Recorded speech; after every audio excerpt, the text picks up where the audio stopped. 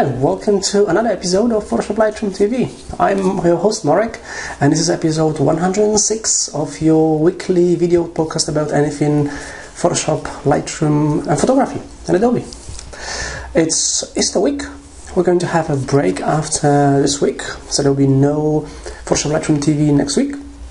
And this time I've got a video in Lightroom for you, a video tutorial. So for a change, we're going to start with the Lightroom. And this is going to be a tutorial on working with files in Lightroom, how Lightroom organizes.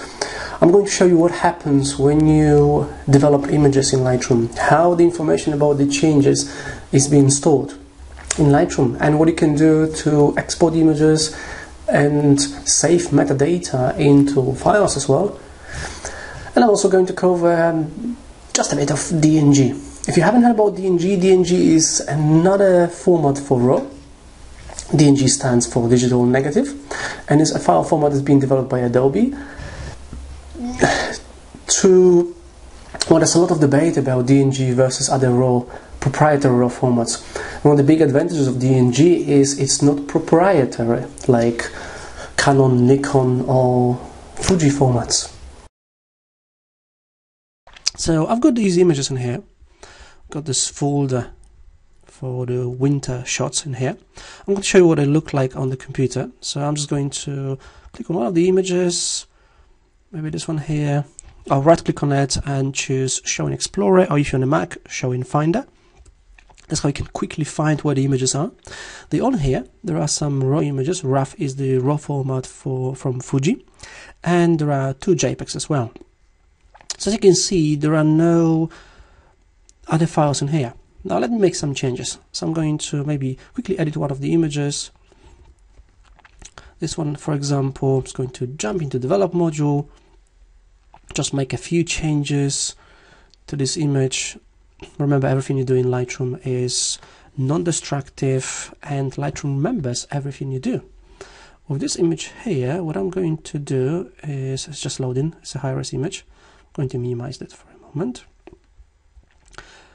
I'm going to drag the highlights slider to the left, and the whites as well, and blacks, just to bring more blacks into the image. Here we go.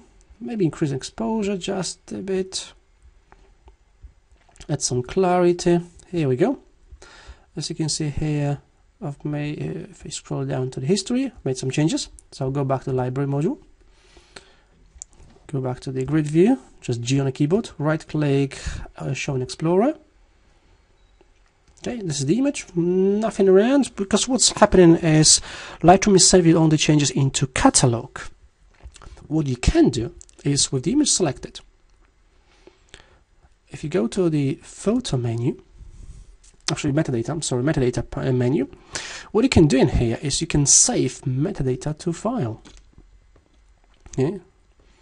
So if I click on it, what it's going to say is, for proprietary RAW formats, metadata will be saved to sidecar files next to the original photo. Okay. If you use JPEG, TIFF or PSD or DNG, XMP, metadata will be written into the original file. This is RAW file, so I'm fine with that. I'll just click Continue. Looks like nothing's changed here. But if I right click on this image, go choose Show in Explorer once again, or Show in Finder.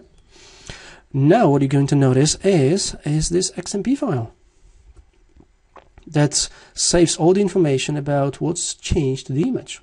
Okay, and it's just a normal text file. I'm just going to open it in Notepad. You can see there's lots of information here about what's changed to the image, including some copyright, all the metadata. Okay, I'm just going to close that. I'm just going to delete that. Yes, I'm going to move it back to the bin, or close that, back into Lightroom. Okay. Another option you get with the Lightroom is, when you work with the RAW images, or not just RAW, but especially with RAW, is when you go to metadata, you can also read metadata from the file. Okay. So if you have an XMP file, you can read metadata from the file. And one more option I want to show you here is, when you go to the photo menu in here, one of the things you can do is you can also apply develop settings. so you can quickly apply some develop settings to the images. Okay? Just another way of working with images in here. Welcome back. I hope you enjoyed this video tutorial in Lightroom. And remember, if you have any questions or if you want me to create a tutorial about anything, just let me know, contact me. This is the only video tutorial for this week. So it's a bit short episode of Photoshop Lightroom TV. So I would like to thank you for stopping by. I'm just going to leave you with a tip of the week before I leave. This week's tip of the week is going to be in photography, as usual it is. Keep experimenting when taking photographs. If you have a better compact or an SLR camera or a compact system camera, if you haven't yet, explore the manual mode and try working manual mode where you can set up the aperture and the shutter speed yourself, so you're not relying on the camera. Or if not, at least use the AV or TV modes, the aperture priority or the shutter speed priority modes, just to get a bit more creative, so you're not relying just on the program mode in camera. I've never used program mode in my camera when taking photographs, no. Or the green rectangle, no. So give it a go, experiment.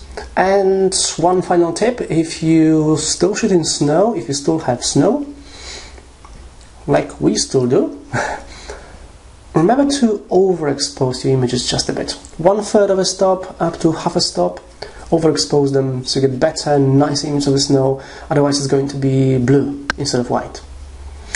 And that's it for this week. Thank you for coming over and watching episode of Photoshop Lightroom TV. I'm your host Marek, and I will see you soon. Thank you for watching. Bye bye.